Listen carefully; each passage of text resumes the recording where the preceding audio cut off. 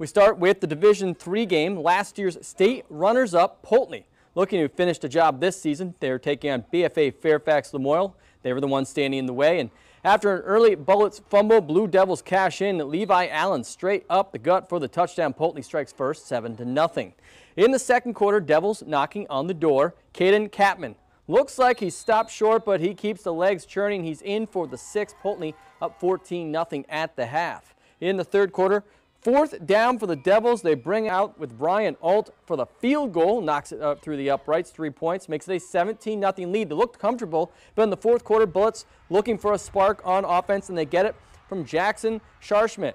Takes off down the sidelines. He would be gone 3/4 of the field. That's 75 yards. Fairfax finally on the board with a 2-point conversion at 17-8, but they still need more.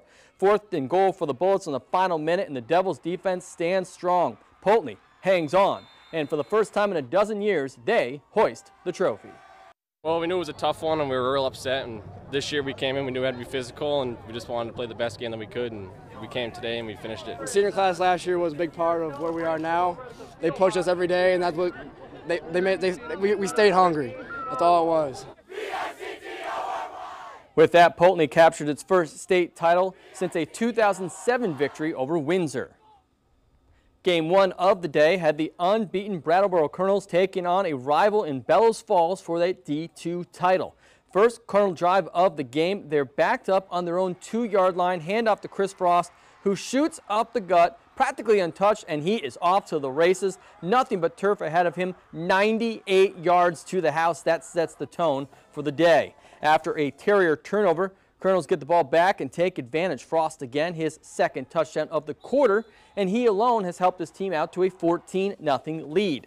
Early second quarter, Bellows Falls responds with Jed Lober bursting into the end zone and cuts that deficit in half, 14-7. Now we have a bit of a ball game. The Colonels, though, have an answer all afternoon. This time, Tyler Millerick takes the snap, keeps it himself. He's going to weave his way in for 6 more points for his ball club. And then just before halftime, Brattleboro adds another score for good measure. Millerick to Henry Thurber. Colonels up with 33 points in the first half. They coast home for their D2 title. You know, it's history being made. It's insane. It's really cool, and it's something definitely I'm going to be looking back on in 50 years, and I'm sure the community is as well. We went out here, like you said before, 46 years since we've won.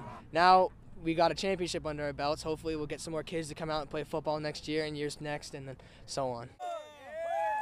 The new division for the Colonels as they take home their first ever D2 state championship.